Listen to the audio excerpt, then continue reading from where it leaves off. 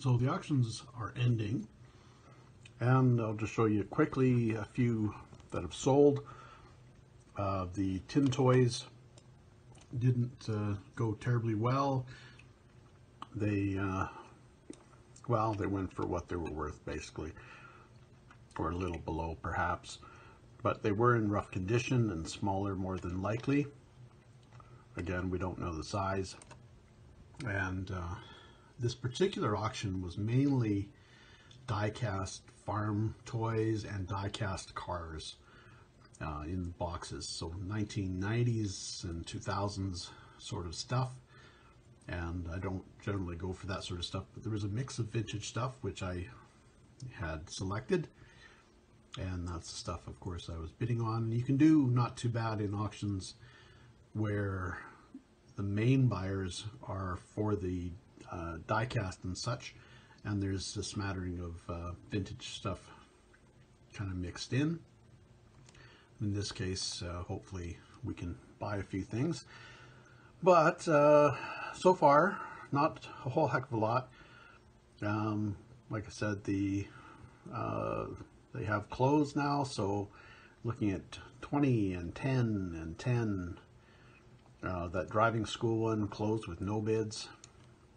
Now, if that was going at a live auction and it was a couple bucks, I would bid on it anyway, just for parts. Just put it out for 10 bucks or something, or 15 bucks. Somebody can use it for parts, maybe. But again, that particular one's sealed. So anyway, I won one item for sure, so I've got to go pick stuff up. That's the Mercedes four-door sedan. Seeing as I have to pick stuff up, I'm going to bid on some other stuff a little more aggressively, so we'll see how that goes. You'll see this tanker truck here, or not tanker, sorry, friction US Navy truck. There's plenty of them online, so it's surprising that it's going for $40. I don't know if there's any of them online that are going that high. Interesting. The Husky truck is at 61. I've been outbid on it. No loss. It's pretty rusty. The Buddy L tanker is already at retail at $130 or so. That'll be going higher, I assume. In the last 20 minutes, somebody will probably put a slightly higher bid on it. It's worth it. If you're a collector, as a dealer, there's very little money, if any, to be made. And the Lumar gravel, the repainted gravel truck's at $40. It's healthy for a repaint and not a great repaint. And the showcases, I'll be going after them a little harder in a moment. And by moment, I mean probably in the last couple minutes of the auction. I'm just going to put a higher bid, and see if we can snag them at the last minute. They're pretty close to about what I want to pay, so we'll see. So in the last 6 minutes, I left 3 bids on the display cases. The Speedo case, which I'm not as keen about because it has an issue kind of with the shelves. They've got a kind of a thumb hole that makes it a little more difficult to display stuff, whereas the Timex ones tend to be solid shelves. But anyway, thought I'd go after it anyway. And so high bid at $111 on all 3. So yeah, $333. So we'll see if I get those. There's only 4 minutes left. If I get outbid, it'll be within the last couple of minutes, I would think. And then the auction will be extended, so it'll give me a chance to bid a little more if I want. So we'll see. I should mention there's I think a 10% buyer's premium on these prices as well. So with taxes and such, they're going to be at 111. There'll be another 10%, another $20 or $30 on top of that. So I'm pretty much maxed out at what I'm bidding. So if I get outbid, I get outbid.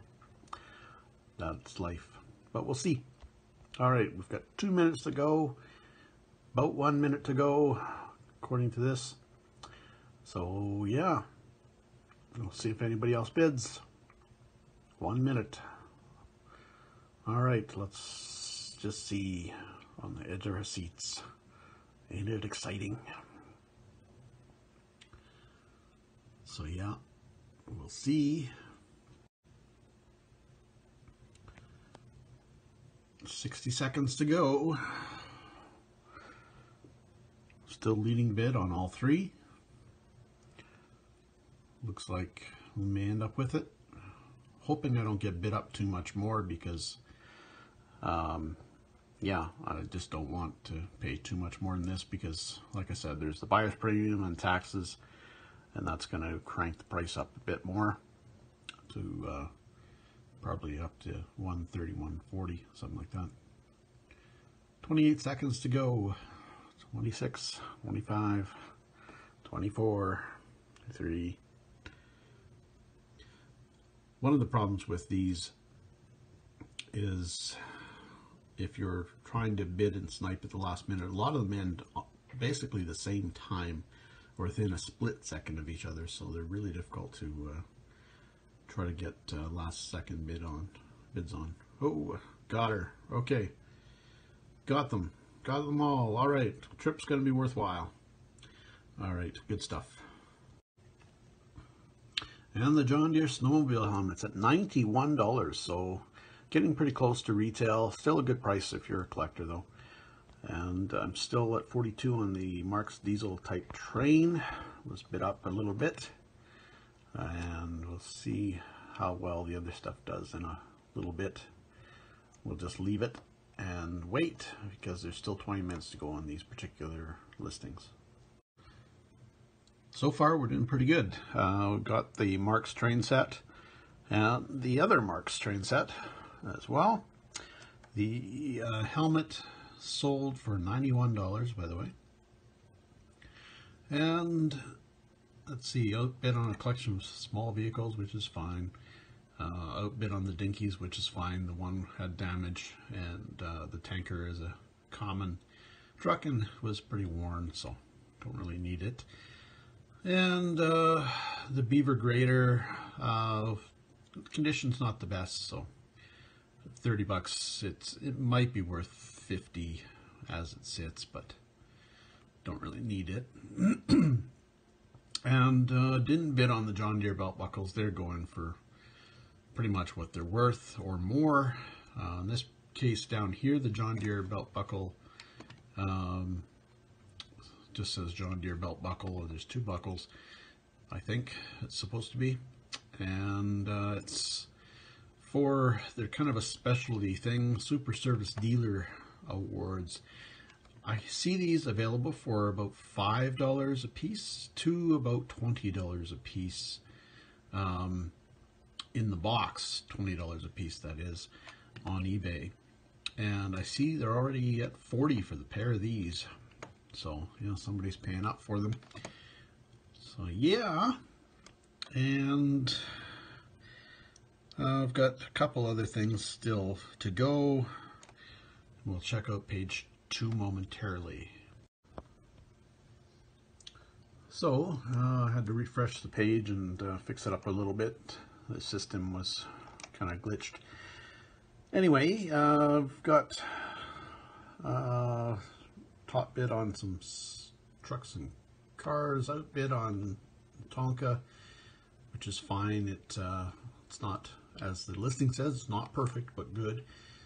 It's in decent shape, but it's probably a $55 piece, and I was outbid at 32. I'd have to bid at least 37, I think, or 40 to get back in the game. It's just not worth it.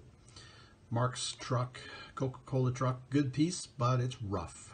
It is quite rough when you get looking at it, and it's already at 86, and the condition it's in, that's all it's worth. And yeah, Tonka outbid at $20. It's maybe a $35 truck, and we've got to make a buck. This pressed steel plane, I happen to like it. I'd like to bid a little more, but at 36, I'm really not going to make that much money. It might be worth 65, 70, But yeah, I'm not going to bid more just to make a minimal amount, just because I'm a little enamored with it. And let's see, there's a tin jet. I would have thought this was about a $60 toy. It's actually, from what I've seen online, the only comparisons I found were around $125 a piece. So I've decided to go after it, and I'm at $10 top bid. The photo isn't great. This is where the dealing with some of the auction companies comes in, or the, sorry, not dealing with, but this is where the way they list comes in. For example, in this particular case, it looks, the photos just don't do it justice, unfortunately. And again, we'd have no measurements or anything like that, so without knowing or being familiar with that particular plane, you really don't know what size it is. Could be a little one, could be a big one. This one's about a medium-sized one, but there it is. But it is a better piece than people are thinking, I believe. Hoping it's in decent condition. From what I've seen, I think everything's probably decent. Hoping that it'll turn out decent. So, hoping to get it. We'll see. And the Tonkas, got outbid on them. Again, they're $35, $45 toys maybe. As well, that one, there's a VW Beetle. Still got the top bid at $15. If I get outbid, I'm not going to be unhappy or anything, because it's not in the best of condition. Another Mercedes Benz, still top bidder on it. A lot of the stuff's right at the very end, and a lot of the stuff at the very end of the auction doesn't get the action that you'd think, because once people have gone through 36 odd pages, they're getting tired of it. And a lot of the people just bow out about page 25 or so, is what I've noticed. This is a piece here I'd like to go after, this Minto sign, but it's been repainted from what I can see. If it's an original sign, I guess we'll never know, because I'm outbid already. It's being repainted. It's probably worth $2.25 if it's an old sign.